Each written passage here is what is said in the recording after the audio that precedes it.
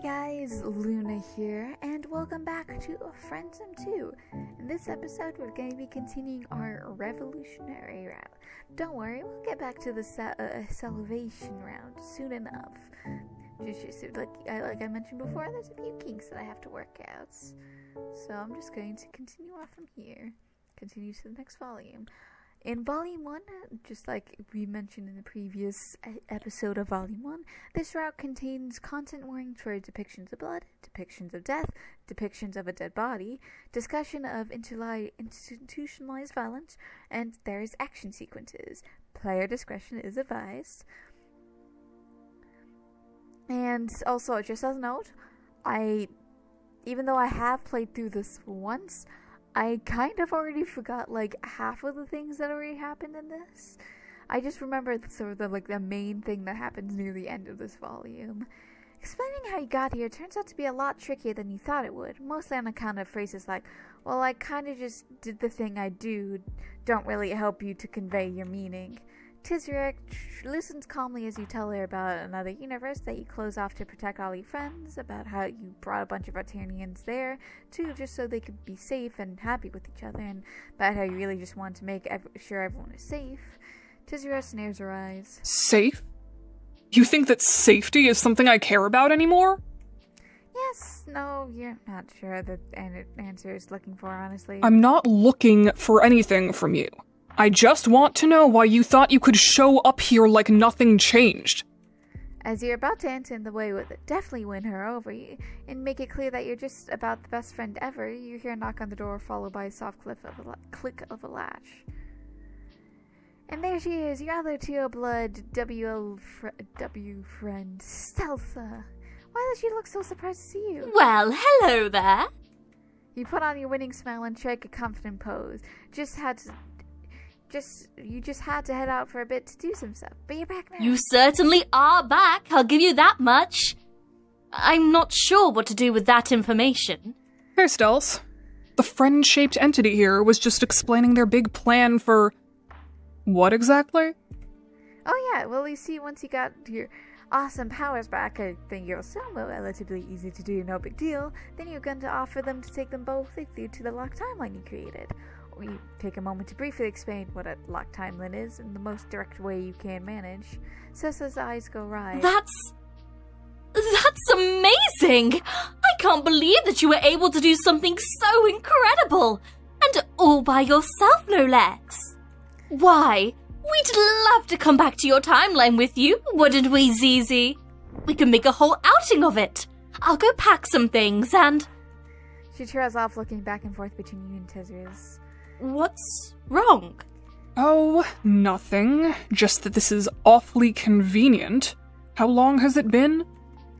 About 2 sweeps. You remember that from a few minutes ago. Got excellent short-term memory under most circumstances. Right. But that was 2 sweeps where our lives kept going. You know that, right?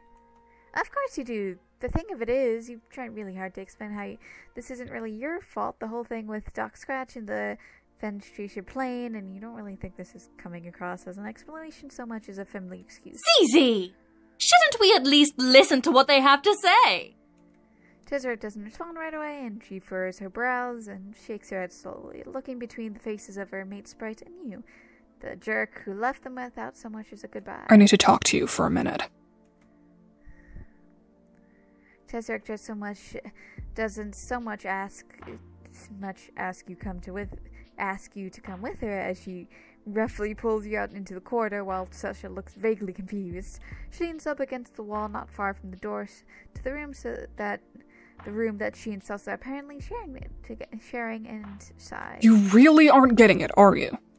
You start to protest that you definitely get it in whatever sense of that she means, but you stop when you see your face. Look, 2 sweeps is a long time. Things are different now than they were.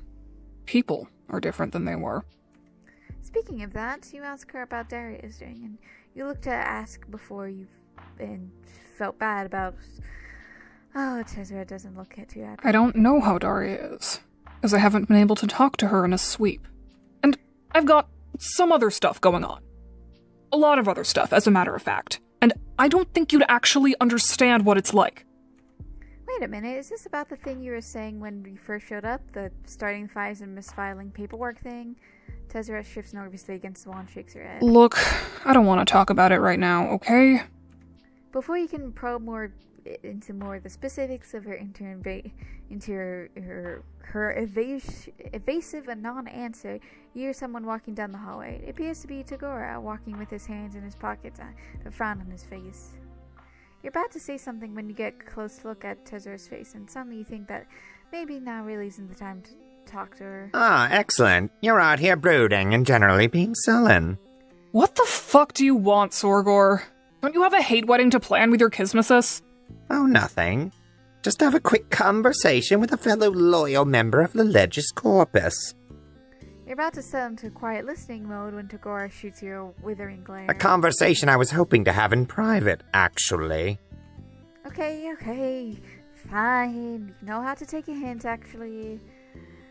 You wander around the ship a little bit. The corridors you encounter are remarkably similar, actually, and you find yourself quickly getting lost.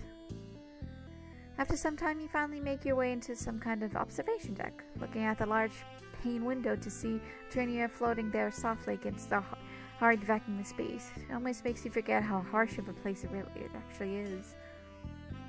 Your vaguely existential ponderings are cut short when another one of your old friends interrupts. Ah, if it isn't my old friend, the esteemed cultural ambassador from the alien world of... You know, I'm not entirely sure that you actually told me what the name of your planet was. Friends. I use the term in the more general use of the sense professional camaraderie and deep friendship. I hope you don't take offense. Culture ambassador. I believe this was the story you told me at the time, although with some hindsight I realized it was a flimsy pretense. Name of your planet. I apologize if it simply slipped my mind. It's been a few sweeps now. Oh yeah, that. Well, your planet is called Earth. You've actually been hanging out with a different version of it lately, if he knows what you mean. From his skeptical expression, you think that maybe he doesn't. Indeed. I don't pretend to, but I suppose it's beside the point. That being said, I am happy to see you again. You tell Gallic that you're happy to see him too. You really feel bad about how long you were gone and all. It wasn't strictly your fault, but then you're also not getting into the whole discussion again. Which is completely fine. I completely understand the need for a certain amount of discretion in one's day-to-day affairs. My work with the Alternian government often requires it. Discretion. Specifically, the refusal to discuss certain key details for various reasons related to safety and confidentiality. And his work, unfortunately, not something I'm at liberty to discuss. That's great! You're in the process of asking Gallic what is that he does for government when the expression grows dark and grows cold and he shakes his head. I feel that I already addressed why I can't discuss the specifics. Oh yeah, well, how about this whole hate wedding thing? What's the deal with the hate wedding? Gallic slightly rolls his eyes. Is Tagora still insisting on calling it that? It's simply that we are forming a legally binding partnership based around our kismesitude that includes various consequences for breaking the contract and other such details. So, legally binding partnership. To refer to the whole thing as a wedding is somewhat reductive, and I will not tolerate reductivism in my relationships. Various consequences. No, it's not a sex thing. And 3 other such details. I'm gonna say it's mostly just boring legal stuff at this point. It's a fairly standard practice, and it helps ensure that my kismesis is assigned appropriately cushy, non-fatal positions. You look around the observation deck, and you have to agree that cushy seems like a pretty good way to describe everything here.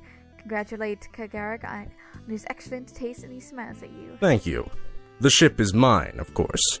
Partially for personal use, and partially for my work. You're welcome to be here, and you are, of course, welcome to stay for the the ceremony later. For his work, which is previously mentioned, will not be disclosing the details of. Welcome to be here, provided that you behave yourself and don't bother anyone. And the ceremony, I'm going to throttle Gargo for using that damn phrase. As you're politely listening to Gallic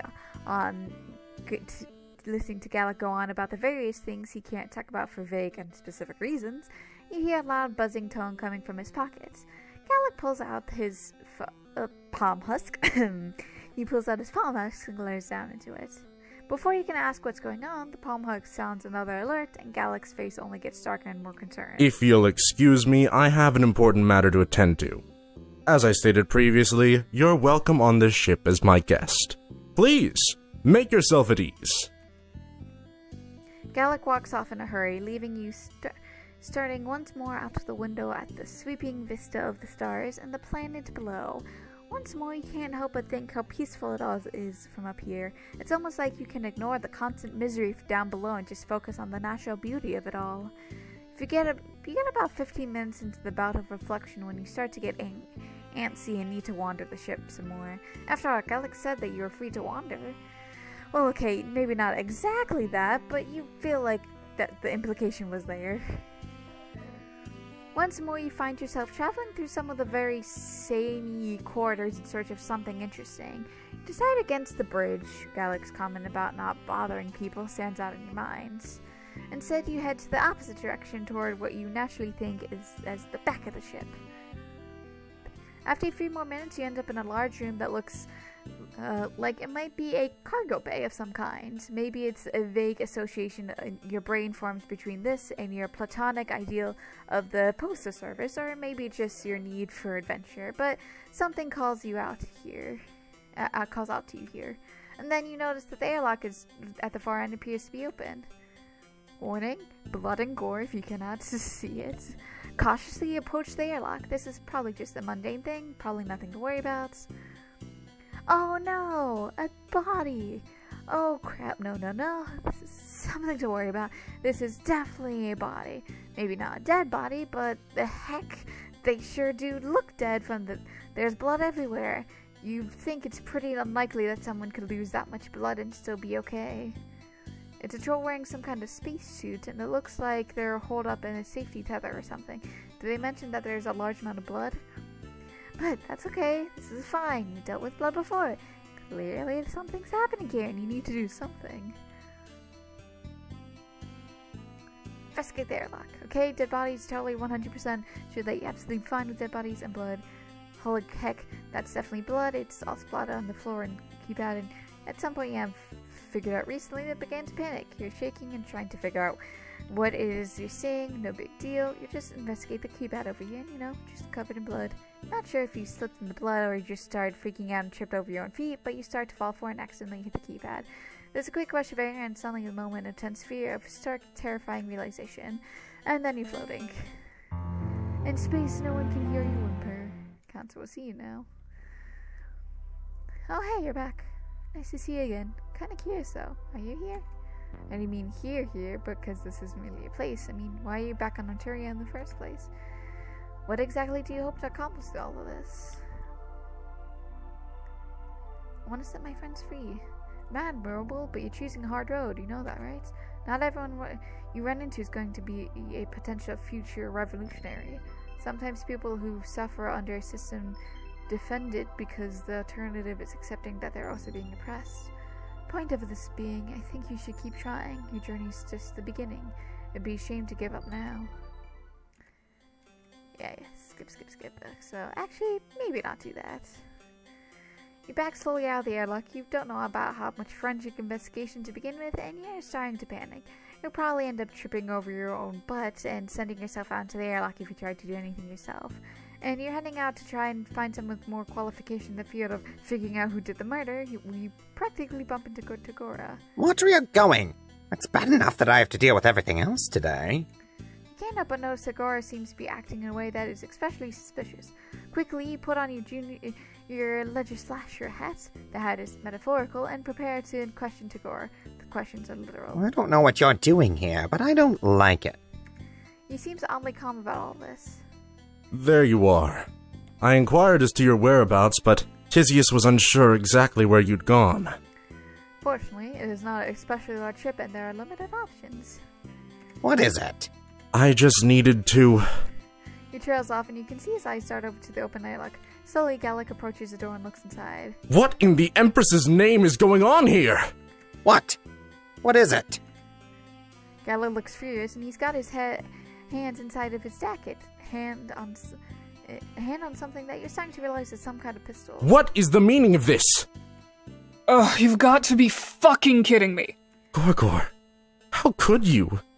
I know you hate me, but I didn't realize you hated me. To do something like this on my own ship, in the middle of what should be a miserably joyous day for both of us. I believe the distinction in this case to be extremely important, and the cultural nuance, while subtle, should not be overlooked. Again, the cultural subtleties are there, but I hope not lost on my alien friend here. What the fuck, Sorgor? What were you even doing down here? Tagore backs away nervously, putting his hands up and shaking his head. Honestly, he doesn't really look like someone who's been caught red-handed so much as someone who has no clue what's going on. You don't understand. I just got here. A likely story. The kind of story a rebellion spy would tell. Tagora, the only reason I'm not going to shoot you on the spot is because in spite of everything, I still care about you. If it weren't for my pitch feelings... He doesn't finish his sentence, but you think that he just doesn't really need to. Slowly, Tagore lowers his hands and he just looks deflated now. Fine. Do what you want. It doesn't take long to lock Tagore up in the office he found him in earlier. He doesn't really look too interested in putting up much of a fight at this point. You manage to catch up to Gallic once he's done locking the door. Oh, it's you again. I'm truly sorry that you had to witness such a base display of emotion on my part. I'm simply overwhelmed that my own Kismesis would disrespect me like this. Hey, you're fine, buddy. You're fine. I've been known to sometimes become overwhelmed, perhaps even off the fly a little bit. And, you know, with the whole murder thing. Gallic sighs heavily and lowers his head. You can't help but think that right now he looks like he very much doesn't want to be here. I suppose it falls to me to deal with this matter in the prescribed manner. You have a sinking feeling that what he's talking about that involves a bullet to the head. Not necessarily. An airlock could also be involved. Any method at all, really. But regardless, I still fall under Imperial law when it comes to these matters. And as an Alternian officer in my own right, I cannot simply ignore it. You're starting to get the idea. You put up a hand.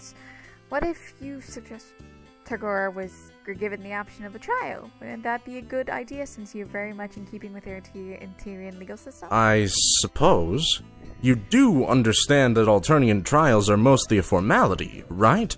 I would simply be delaying the inevitability of my unpleasant duty that would sadly still be my responsibility. Formality.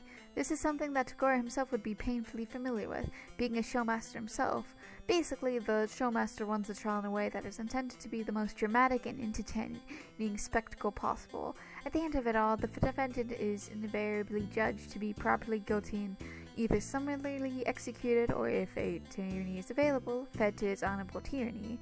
The later practice has fallen somewhat out of favor in that there are fewer and fewer tyrannies hatched in these later days of the old empire. You understand that, but what if you could provide some kind of defense? Maybe things are not like they seem. Gallic eyes you skeptically. I suppose that would be acceptable. At least to humor you while I mentally prepare myself for executing my own Kismesis. He sighs and shrugs. Very well. You may have run of the ship to conduct whatever investigation you see fit and interview any witnesses. I'll add your biometric data to the ship's scanning system so that you can access the office where Tagore is being held. So, run of the ship. Be cautious when investigating the airlock. I wouldn't want you to accidentally end up in deep space, interviewing any witnesses. I believe that Tezra and Sulla are about if you want their insights in Officer Tagore. I can simply cannot bear to call him Gorgor right now. Gallic pulls out his palm husk out of his pocket and swipes a few times on the screen. It chirps softly to indicate that whatever he was just doing worked, you guess? You're still not sure, still not totally clear on how all this alien technology actually works. There. I will be on the bridge. Please feel free to ask me any questions as pertain to your investigations. Once you're done gathering evidence and interviewing witnesses, we can conduct a proper trial. And then I can get this whole Empress Stand process over with. Well, heck. Looks like you're gonna have to try and figure out what the heck is really going on. You don't think it's especially likely that Tagore actually killed anyone. That doesn't really seem like his speed. You guess you should probably start talking to Tagore, given that you're going to be defending him and all that. You should investigate the ship thoroughly and talk to everyone who is involved. Office. You open the door to find your solemn-looking Tagore leaning up against the bookshelf in the corner, eyeing you suspiciously. Come to gawk at the condemned?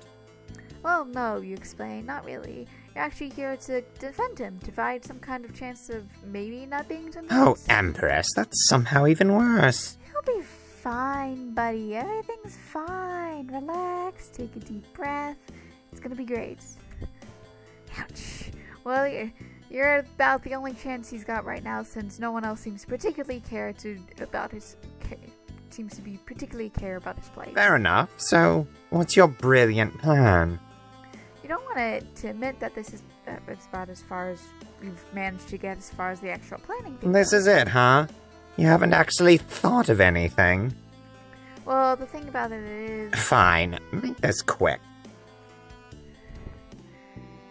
Why was he down at the cargo bay? Tagore narrows his eyes and glares at you, and you're really not getting a very warm and friendly vibe from him. Hey, aren't you friends? You're a dangerous person to be friends with. I'd rather not right now. It's all the same to you. Okay, fine, but you notice that he's completely dodged the question. What was he doing down on the cargo bay? Acting awfully suspicious, too. I wasn't doing anything. And I don't have to answer to you either. Of course not, but it might make things tricky as far as the whole preventing Tagore from dying objective. This seems like a pretty important information. It's none of your business what I was doing down there. Maybe you should concentrate on finding out what's going on rather than running around in circles like this. Fine, did you do it? Does it matter? Well, you explain. Yeah, it kind of does. It's a bit hard to prove his innocence if he wasn't actually innocent. My innocence? You honestly think that has anything to do with the outcome here? Tagore laughs in a way that you find it more than a little bit unsettling. Please. Gallic's made up his mind, so that's basically it. And that doesn't bother him at all? You're still not completely sure how the whole quadrant thing works, but you're pretty sure that Kesmoses weren't supposed to literally kill each other. Oh, this isn't about our relationship anymore. This is completely inside of his head. You remind yourself that you should look around the room too and see if you can find any clues. Finding clues is one of the things good detectives do. Why, you'd be willing to bet there's even a neat little symbolic representations of bits in the room you can look at. Maybe some sort of magnifying glass? Let's see here. Well, there's this. Looking through the books on the shelf, you don't really see anything that would be particularly useful to you. You're still able to recognize most of the writing. The characters are forming intuitively into something you can comprehend. The subject matters on the books, on the other hand, it's completely beyond your abilities. You aren't even going to pretend this stuff is remotely accessible to you. You know what? Not all the flower on turning is a horrific nightmare of teeth and spine hell-bent on killing every living organism it encounters. Just a lot of it. But this plant is perfectly normal and harmless. At least right now. Maybe it'll grow up to be a giant friend-eating monstrosity one day. But it's not to think about it too much.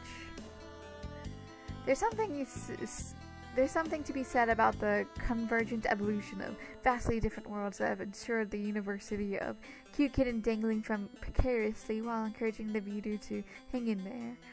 And of course, this being Eternia, there's probably some horrible catch. The tree is venomous, or the kin is venomous, or there's some venomous creature just out of frame. Whatever the case, you're completely certain the venom is involved somehow. Yeah, I think the last thing is this computer. You're pretty sure that Gallic wouldn't just leave Tagore in here if the computer actually gave him a way of connecting to the outside world, and sure enough, it seems like it completely locked out without some kind of administration passcode. You can see a few program icons in the background: Solitaire, some kind of word processing program, and something called Vital Track, but none of it is actually anything you can open or look at. Anything else?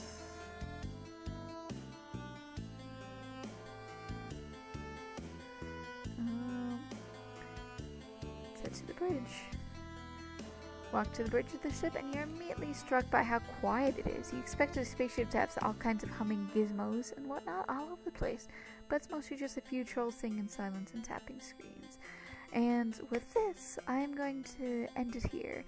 After all, this entire thing is a pure blind, quote blind unquote playthrough for someone who hasn't seen my other playlists already. So, I'm gonna save. Yeah, I'll just stay like that. So, I hope you guys have a good day, night, week, month of your lives. And may the stars forever guide your path, forever might lead you into the future. Goodbye, everybody.